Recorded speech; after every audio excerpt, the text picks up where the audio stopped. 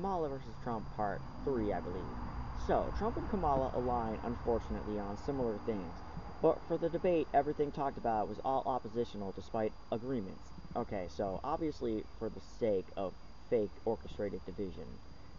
Topics like fracking, which was thrown at her against by Trump by saying she would ban it, really trying to hone in on like I'm different from her, even though she's for fracking as well, and they're both for doing the wall and cracking down on immigrants.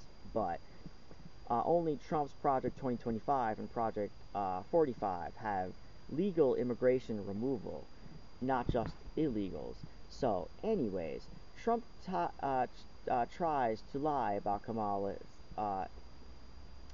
mirroring what she said about Obama, that they're gonna take away your guns. But she immediately says, that's not true, me and Wallace both have guns, which isn't really an excuse to say you're not gonna do it to other people. But anyways, Trump's face implodes awkwardly, and Republicans think no restrictions at all, but both are really at fault for the gun issue in schools.